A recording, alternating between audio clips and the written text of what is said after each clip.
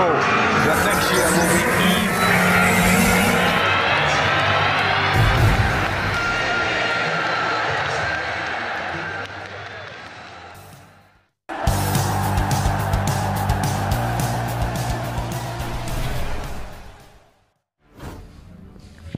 Manchester United blood €65 million deal for goal-scoring machine who wants to leave report.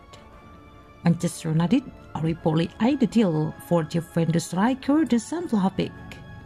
According to Corriere dello Sport, United are one of the many clubs keeping tabs on the Serbian.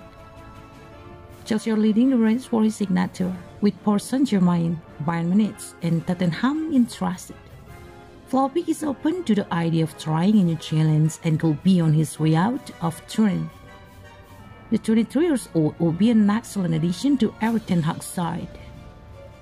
Vlahovic has shown tremendous potential at a young age and has the qualities to become a top-class striker.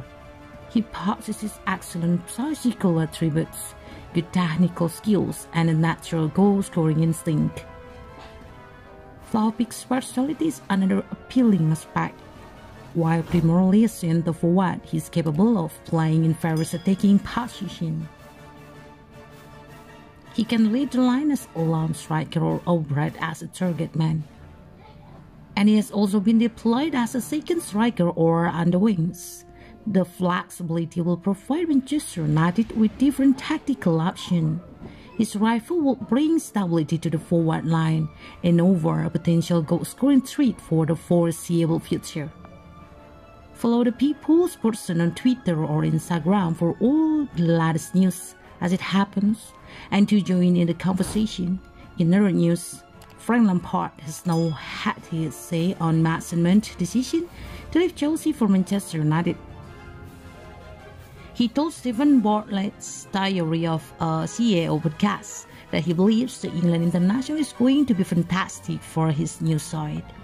After years of looking, as he was said to become the pastor boy at Stamford Bridge, Mount has this summer forced his way up to Old Trafford. It is a move that has left a bad taste in the mouth of some supporters who are backing him through his toughest times. Yesterday saw him make his debut for his new club in pre-season against Leeds, where he featured in the number 8 role.